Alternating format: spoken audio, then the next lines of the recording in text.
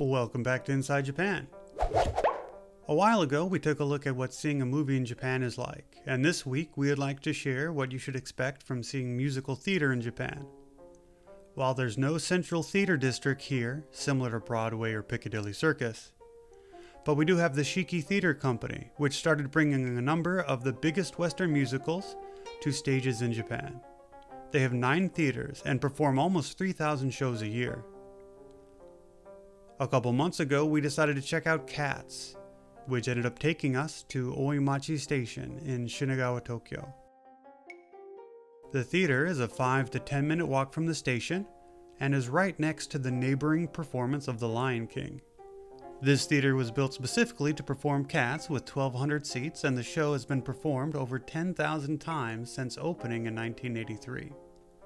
So what can you expect? Well, you need to know that the language barrier could be a real deal breaker. The shows are performed in Japanese, and unlike with movies, there are no subtitles or translations available. So you may have trouble following the story unless your Japanese skills are excellent, or you have already seen the show and know what's coming.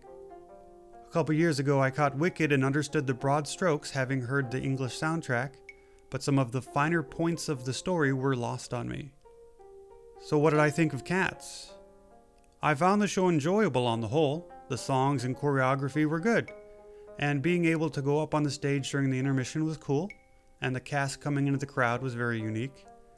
At first, the heavy 80s synth score seemed a bit dated, and the story itself is a little meandering, consisting of a lot of short looks at individual characters.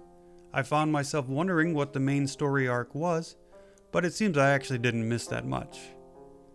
I'm glad I went, and I would recommend checking out a show in Japan if you dig musicals.